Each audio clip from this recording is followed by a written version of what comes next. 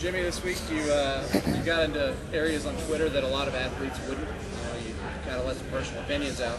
Do you think that's something that athletes are held back too much on doing? You like actually expressing yourself more like that? Well, I don't feel like I'm held back. There's no one telling me what to do or not to do. I just don't think that we get outside of many topics in our media centers, media gatherings. It's really just racing related. So, it's amazing how hot of a button politics are, and certainly a lot of people agreeing with my opinion and a lot of people against. And that's why we have the government we do today and the freedoms we do, is because we can all have an opinion. So, but clearly we've got a ton going on in D.C. that needs to get straightened up. And every time a headline is released, it's more discouraging, the status of our economy and our country, and hopefully we can turn things around. Yep. Jimmy, you seem pretty upset at Montoya after New Hampshire. Are you still upset, and how are you going to race it going forward? Yeah, I'm definitely upset, and what it really boils down to is I don't feel that at least two of the three things that have happened are intentional. They were racing instances, but there's a point where you've got to respect the people you're racing around, and also respect the driver that you may have had some run-ins with. And Juan and I have a friendship, and we get along great. But after three times me getting turned around and hearing apologies, I'm tired of hearing apologies. I don't want the contact, and I don't want to be raced that way. We can do it different parts of the race, but for whatever reason, towards the end of the event, I found myself spun around, and certainly have had my fair share, and can't happen again. Here you go. You gonna talk to him, or is it something you gotta settle on the track? He and I have always talked about things in the past, so I have not heard from him since New Hampshire. And it's not like he drove in there and ran me over. I mean, there's a flow at Loudon and how you drive that put me in a bad position and got me turned around. And I'm sure we'll talk about it. I mean, we always do. And I've been in my motorhome at Darlington when he spun me out there. I'm in my motorhome showering, and he walked into my bus and to my shower to apologize. So, and then he told me I'm naked, and I said, well, of course I'm in the shower. So, there's times where you can understand, but after three times being turned around and hearing I'm sorry, it's just can't happen. Right here. It's a tight race at the top of the standings right now. What are some strengths that Carl has as a driver that you're seeing this year so far? Well, I mean, the obvious strengths are we see when the team's running well on a weekly basis, but I really look back at the tough times that the 99 team and the Roush organization have been through in the last year or so, and how they stuck together as a team and came through that. There's a lot to be said about that, and I feel that they can face adversity, and when you get into the chase, it's very rare to have all 10 races go your way. I don't even know if it's ever happened before.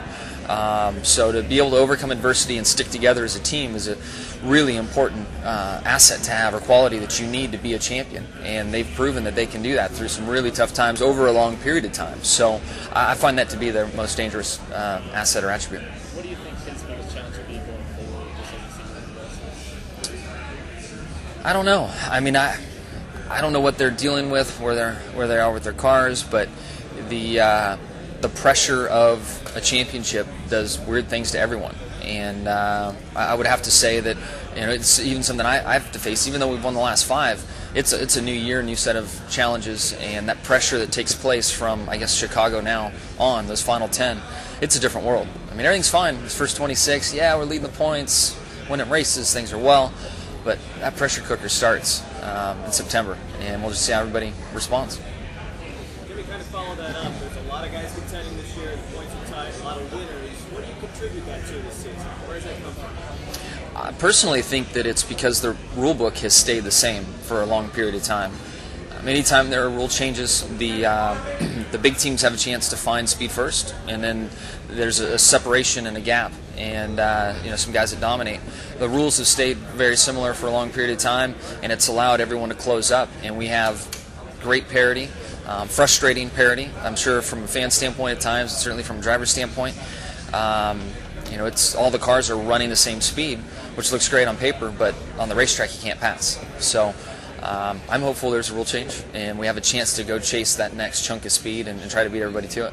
First on your list. You're going to change something. What's the first one? Man, I don't know. Maybe a Le Mans style start. Let's make it different. Jimmie, two-part question. Hi, Carl. Hey, how's it feel to be running second in the point? It really sucks to be running second, to be honest with you. I'm sure it won't last too long. Had to ask like, How's it feel to be leading the points? yeah, It feels great. No. You tell me. Nothing bad about it. Go, Johnny. The press is tough. Final question right here. Two-part question. Pocono next week. What is the keys to winning there? And two, now they brought back shifting. Was it a good thing?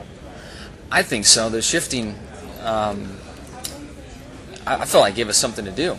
Here, we're shifting, using second.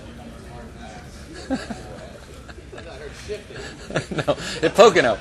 Carl, for those on TV watching, Carl Edwards is here. You want to come and give an appearance, a little wave? What's that? Yeah, here. So, Is this live? at some point, somewhere, it's live. So he's been asking me questions, and then, thank you.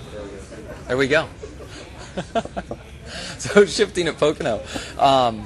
I thought it was a good thing. I don't know how it looked on television, what people thought of the racing, but again, as competitors, you want to have a chance to work on your equipment and try to find something before other people do.